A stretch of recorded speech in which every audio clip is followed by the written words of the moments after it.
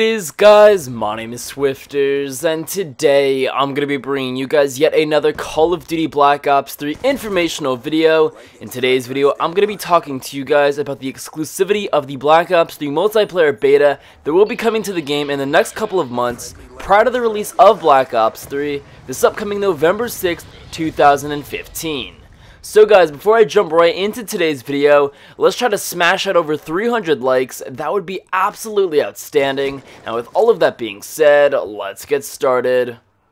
Alright guys, so hopefully you have been watching some of my recent videos regarding Black Ops 3, and if you have been, you probably know that Black Ops 3 has recently been confirmed as coming to every single console, including the old generation consoles being the Xbox 360 and the PlayStation 3.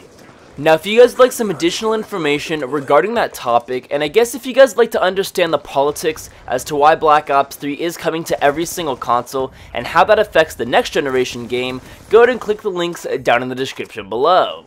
So guys, for those of you who don't know, the scheduled multiplayer beta for Call of Duty Black Ops 3 is only scheduled to come out on the next generation consoles, being the Xbox One, the PlayStation 4, and including the PC. Now, Treyarch has recently publicly came out with an article expressing how they will only exclusively be focusing on the next generation consoles when it comes to the Black Ops 3 multiplayer beta, so I just wanted to take this time to inform you all that the Black Ops 3 beta is scheduled to only come out on the Xbox One, the PlayStation, and like I said earlier, the PC, and I meant the PS4, not just the regular PlayStation, so we will be receiving the Black Ops 3 multiplayer beta on the Xbox One, the PS4, and the PC. However, as of now, that is subject to change. It's still a possibility that we will be getting a Black Ops 3 beta on the previous generation consoles, including the Xbox 360 and the PlayStation 3. However, if that were to be the case, it would definitely be downgraded, as for the Call of Duty Black Ops 3 game on the next generation consoles, everything is going to be much more advanced, more upgraded. In the campaign, we can do a total of 4-player co-op in order to complete the campaign or the story mode, whereas on the previous generation consoles, the game only supports a 2-person co-op mode.